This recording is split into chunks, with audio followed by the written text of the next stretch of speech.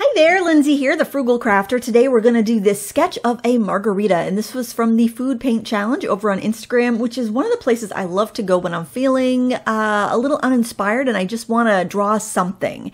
And if you find yourself uninspired, not knowing what to draw, you just want to draw something, I want to let you know my new class, 30 Days to Better Painting, features 30 lessons in 30 minutes or less, and you can use gouache, acrylics, or oils for that.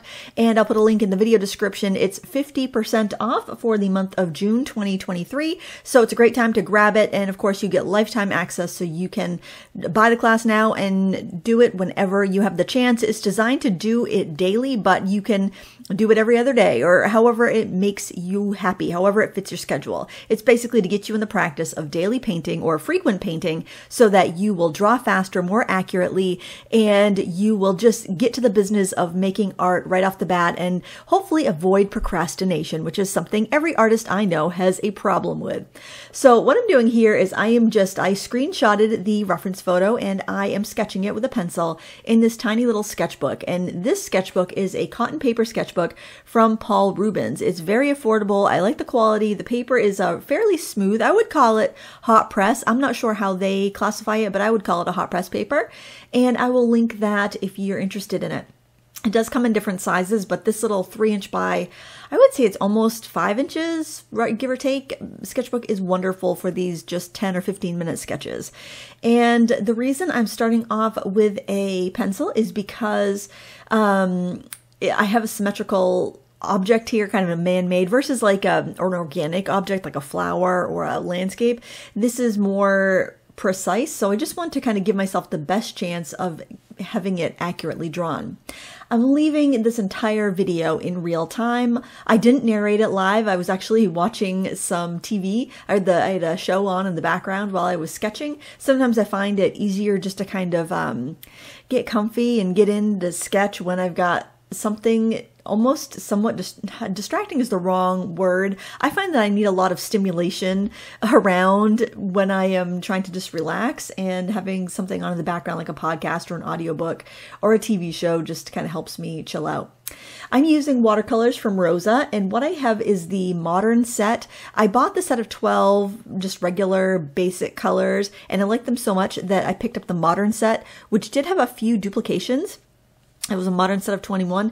And so I didn't unwrap the duplications and I put my old paints in there. So I have, I think like 27 unique colors here. But anyway, both of those sets are great value. I highly recommend them. They have some good colors and they're really a steal. Rosa watercolors are a steal.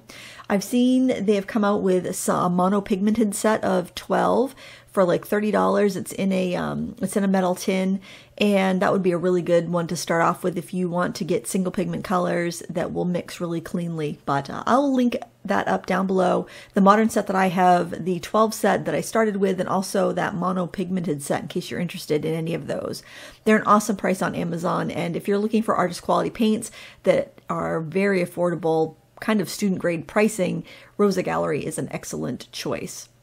And I started off with a lime. I painted the center kind of with this like green gold color, and then I went around with more of like a sap green and let it kind of bleed in. I just love that loose effect. And what I'm going for is actually just kind of a colorful, loose pastel-like effect here.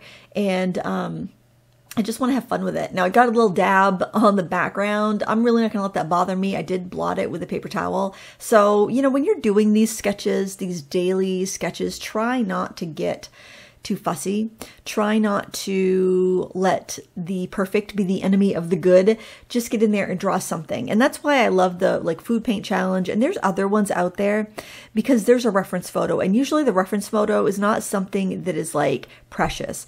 It's fit for purpose. It might be like one of my favorite ones I did was a bag of fruit, a bag of oranges, like a plastic bag of oranges from the Food Paint Challenge. I think that might have been the first one I did too. But generally they're kind of like an ordinary photo that you just might take a snapshot of, like your drink at a restaurant or, you know, something on your counter. It's just some random food and it's generally just kind of bland. It's not stylized. It's not, perfectly lit. It's just kind of like an ordinary picture. And you can go ahead and take that ordinary picture and put your own flair in it, put your own colors. You can amp up the color. You can do whatever you want. And this margarita was just like your classic house margarita, lime and tequila. But I wanted it to have a little bit more pizzazz. So I added some more colors to it and just let them kind of bleed together and have fun with it. And I love painting glass. So the stem of this margarita glass, I am getting in some reflections of like the green. I'm going to get some of the pinks and blues, and just have a good time with it, right? You want to, I think it's fun when you can find a reference photo and then you can put your own spin on it. You can put your own flavor to it. And the thing that I personally really love about the painting challenges, and like World Watercolor Month is coming up. I'm an ambassador for World Watercolor Month. The prompt list is actually already up on the World Watercolor Month blog. The thing I love about these challenges is that other people are doing them too. So you get that bit of camaraderie, kind of, you're not in it on your own. You get that kind of body doubling where somebody else is doing it too. So it makes you feel a little bit more accountable to get it done. And then you get to see what other people have done, and you get to see how they were inspired by that reference photo or that word prompt or whatever it is. And I just feel like it makes it kind of like a fun game. And when you can make art into a fun game and you can get that community experience with it, just kind of like my class, there's so many people that are currently enrolled. We have hundreds of people enrolled, and they're all doing those challenges, and you get to see what they're posting. And even if you decide you don't want to post your work, you can still look and be kind of cheered on, knowing that other people are going through it too.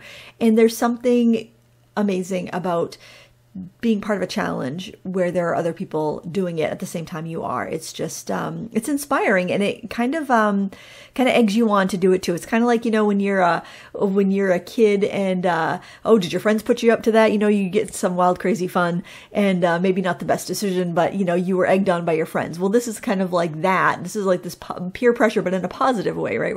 We're encouraging each other, not pressuring each other, but encouraging each other to do these things that are really good for us, and things that, we're happy to have done afterwards. And there's nothing worse than wasting time. Do you ever feel that, like, you've been sitting around, maybe scrolling on your phone, you really would rather be drawing or painting, but for whatever reason, you just can't get going. Or maybe you even get down to your art table and you start pulling out your supplies, but just nothing is happening. You just can't seem to get started.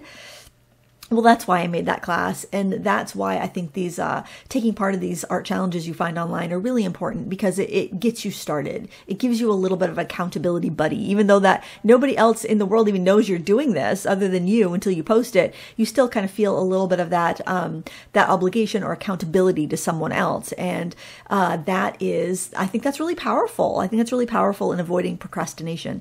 I just listened to a podcast this morning from Mel Robbins, and it was about procrastination, and she had some really interesting takes on it, some really good insights, and I want to share a little bit about what I learned in that podcast today. One thing she said is that when you procrastinate, it's your body's response to stress. So if you are thinking, I really want to paint, I want to sit down, I want to draw, I want to paint, but instead you are maybe daydreaming and staring out the window, or you're scrolling on social media, and before you know it, 2 hours have gone by. That's your body saying, I am stressed out, I need a break. And so the first thing you should do is just forgive yourself. It's like, whoa, I must have been really stressed there. I just spent all that time procrastinating. So I must have been really stressed out. So the first thing you want to do is forgive yourself. Be like, okay, I was stressed out. I did that. I'm not happy I spent my time that way, but I forgive myself from that. Then she says you should think about what your future self would want you to do. So you of 2 weeks from now, what would you of 2 weeks from now want you to do with that time today?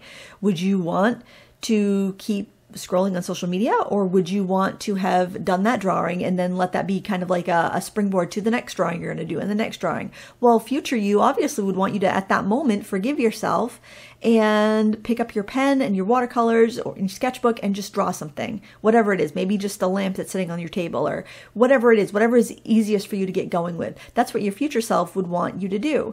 So think of it in those terms. First, forgive yourself, count to 5, and start. Think about what your future self would want you to do in this moment and do that. Maybe you're procrastinating something else. Like she talks about which is something I procrastinate. I hate making doctor's appointments. That's why I make next year's doctor's appointment when I'm at the doctor's office. So I make my 6-month dental cleaning appointment when I'm at the dentist, because I know I hate to pick up the phone and make that call. So I just eliminate that decision for me to do it. Maybe for you, it's you're just going to put your sketchbook next to your coffee cup. And when you pour your coffee in the morning, you're going to grab that sketchbook and you're just going to sip your coffee while you sketch. Maybe your procrastination is watching YouTube videos in the morning. That's my procrastination when I drink my coffee. Well, if I set my sketchbook next to my coffee cup, then I can just grab that and I can sketch while I'm sipping my coffee and, watching YouTube videos. So whatever it is, think about how you would want your past self to have lived, and go that way. And I find once I get started, once I get past that first couple minutes, that the sketch only took 2 minutes, right? Once I get past that first couple minutes, then I'm in the zone and I'm in the groove and I just want to draw and I want to sketch. So think about how you can get into that situation where you just want to draw and sketch too. Because once you get started, those first couple minutes are the hardest, and then you'll find that you are in the zone. Sorry about the dog there. She was barking because someone was dropping off a package, and honestly, I was in the zone and I wanted to keep on recording, so hopefully I can get back in the zone as we do this voiceover and talk about the wrapping up of this sketch.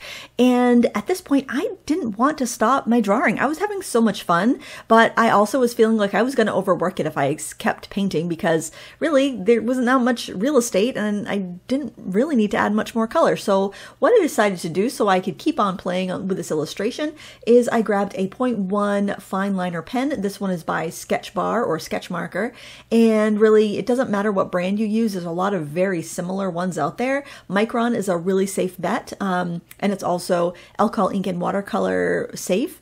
There's also, let's see, Ohuhu has a good set that's not too expensive. Biennial has a nice set that's not too expensive. There's many on Amazon, but I have used Biennial, Ohuhu, Sketch Marker / Sketch Bar, and Micron, and those have all been really good. Also, the Pitt Artist pens are good. So whatever is easy for you to find, it's great to have these pens on hand, especially if you like to work with alcohol inks as well as watercolor, because you could sketch with the marker first, this pen, and then you can go over it with watercolor or inks and it doesn't smear. Sometimes you get pens that are good for alcohol ink, but they will smear with watercolor and vice versa. But this is one of those unicorns that works with both. And I decided that the glass seemed to be floating a little bit, and I'm doing some cross-hatching in the shadow that I put with the watercolor there, just to give it a little bit more weight at the bottom of the sketch and to make it look a little bit more finished, and also flatten out the bottom of the glassware that seemed a little bit wonky to me. It's not perfectly symmetrical, and that's okay. I wasn't looking for perfection here. I was just looking to get started, and this really did. It helped me get started, and I was really happy with the way that it came out. So, have fun with your work and experiment. Now, I did decide that I wanted a little bit more color, but since this pen is waterproof, I can go right in, and I decided to add a little bit more here and there just to amp up the color a little bit, because I thought it looked a little washed out once I put the dark lines. Sometimes you put those dark lines, the fine liner black is going to be your darkest value.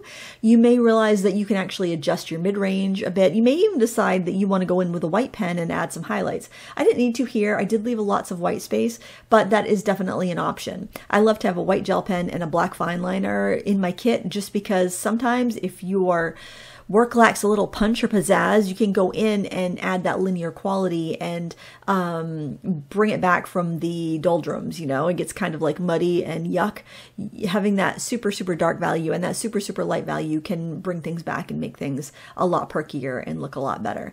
And here I'm just kind of adding in little patchworks of color to give it a little bit of sparkle and just kind of make it a little bit brighter and nicer. But of course, that's up to you. You don't have to use hardly any color. You don't have to use any color at all. You could just keep it black and white if you wanted to. That's up to you. In your sketchbook, nobody has to see it. I think that's another thing. We get this pressure that we need to post everything we do online and everyone has to see it, and that can really stifle your creativity. So if you feel that way, then don't feel the pressure to post anything. Just do it for your own joy and have fun with it. And here you can see the finished artwork. I'm really happy with how it came out. Remember, I have a link to 30 Days to Better Painting along with a coupon code in the video description. I'd love to see you in that class. Thanks for watching. Until next time, happy crafting.